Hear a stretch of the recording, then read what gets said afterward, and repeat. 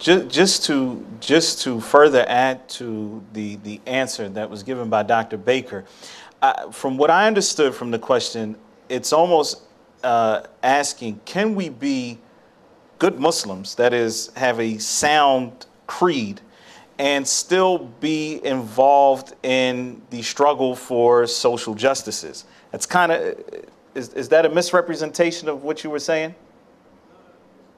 Okay, I think that it is important for us to realize that absolutely there's nothing in Islam that would prevent someone from being involved in, struggles for social justice. In fact, Islam encourages us to be just and to join with those who are fighting for justice, as long as those means do not lead to a greater harm. And that's something that is a broad principle in Islam, that we don't do anything, even if that thing may be something that we deem to be good from the outset, if we have the belief that it is going to lead to a greater harm.